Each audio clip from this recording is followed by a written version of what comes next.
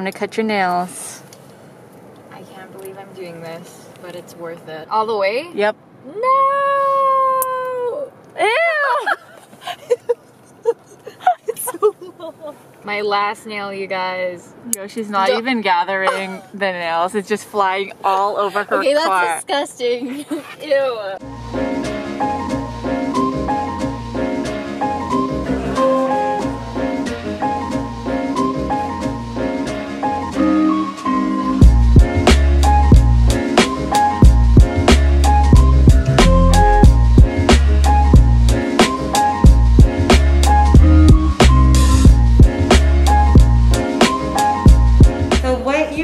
To do first is position yourself properly. I mean, don't mind me, I'm a pro.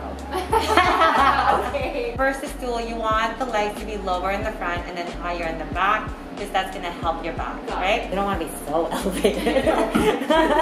Okay, one thing that you really have to remember about wheel throwing is you have to be as relaxed as possible. Okay. Your breathing accounts for it.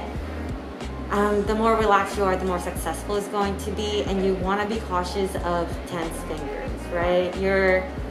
For the beginning of it, you're not really relying on your fingers to do anything, and the more tense they are, it'll be harder for you to concentrate where the pressure point needs to be. Oh! Yes! Definitely not center. Okay, push that clay to the center, and you want to pat it into a hill. This is a workout, you guys. Give that edge pressure and release. The heel of your left is trying to meet the center wall of your palm. So you want to squeeze it, move up with it while you're squeezing it. So you want to do thumb over thumb, compression on top and compression on the wall. It might not be centered yet for the first go, but it takes quite a bit of time.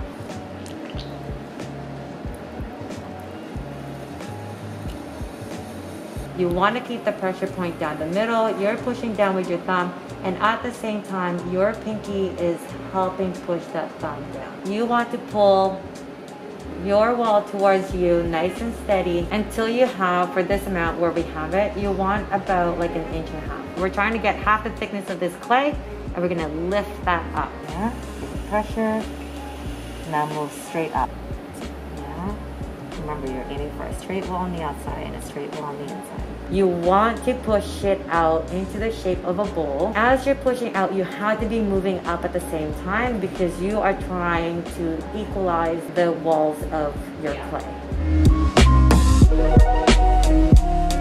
What they're doing is that it's just collecting the mud and giving it a tiny bit of compression. Keep that nice and firm. Go down.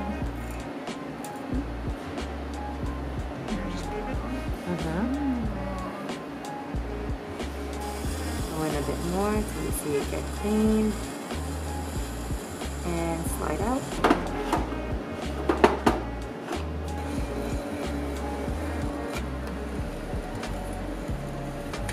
Sweet. Catch under with your index.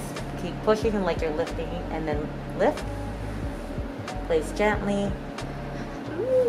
And there's your firstborn. Ah, so Firstborn baby. Oh my god. Woo!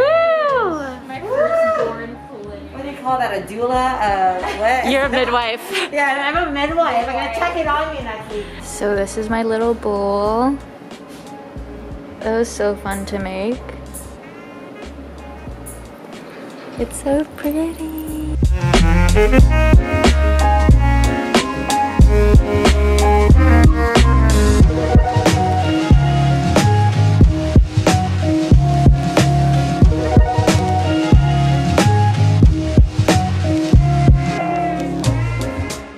All right, so Richie threw her first little pot thing. How was that experience for you? It was very fun. I feel like I was so aware of my breathing. Yeah. But I didn't do it right. I feel like when I was actually like going in, You weren't breathing? I wasn't breathing because I tried to be stable, but you're supposed to breathe. Yeah. And it's actually more technical than I thought. Oh yeah, 100%. Like I thought going into it, because I actually took a beginner's wheel throwing class like January 5th to February, I don't remember. Like a 6-week class. Yeah, 6-week course. And I thought it would be easy, but it's actually super technical, and I had a hard time because I'm like a very impatient and like fidgety person. So I just wanted to like get it done, but it's really therapeutic like thinking about it, because you basically don't think about anything else. Right. You just think about making the pot. Right. So it was really good for my mental health. Are you glad that you cut your nails? Yeah, I'm glad that I cut my nails. That's definitely worth it. But you're sad now? No, I'm fine. It's chill. So yeah, like I said, I took a beginner's wheel throwing course with Mayanne, who taught Richie. So each week, you kind of learn something new. For your experience, you kind of just did the wheel throwing aspect, but there's a lot more to it. Like you learn how to wedge your clay, you learn how to trim, and then that gets fired in the kiln, and then you sand it, and then you glaze it. There's like a lot of like different aspects. There is a process. Yeah, and I ended up actually painting 2 of my little bowls. Yeah. I put like a little design on it, and 3 of my pieces are already glazed. I'll just show you guys right here. So here are my little babies. 2 of them are not done yet. This one still needs to be glazed and then thrown in the kiln. This one's already glazed. It actually has like a bluish design underneath the clear glaze. So these 2 need to be done, but these 3 are complete. They're so cute. I'm so happy. They're so cute. This one I wanted to turn into a candle, but honestly, I think it'd be fine as a cup. Yeah, I feel like you'd want to drink from it. Yeah. I don't know. Or I could just melt the wax and then use it as a cup. And then I have this little guy, a little milk cream container. It's so cute. I'm gonna test to see if this actually pours out because I'm not sure. And then I have this little green bowl. It could be for like guac. Right. Very true. Let's test this guy. Maybe you have to go like this. Yeah, you gotta go.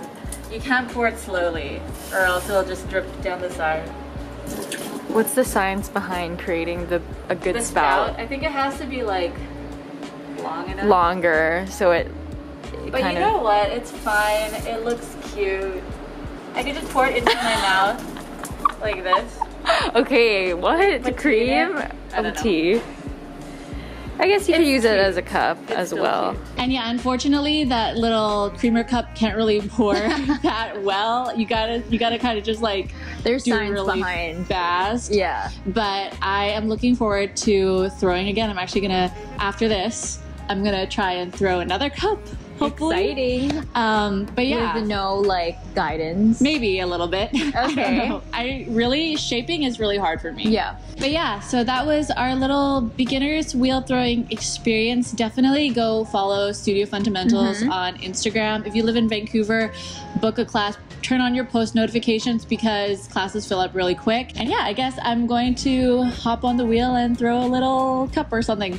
Now it's time for her to cut her nails. I didn't know that I got to throw today, so I have to cut my nails now. And I've been growing them.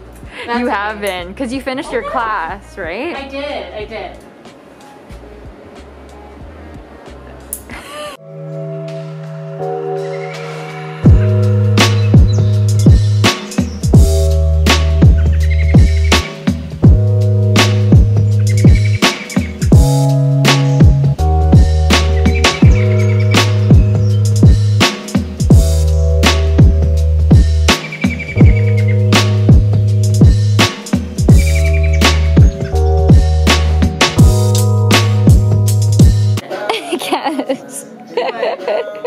You should check your forehead out.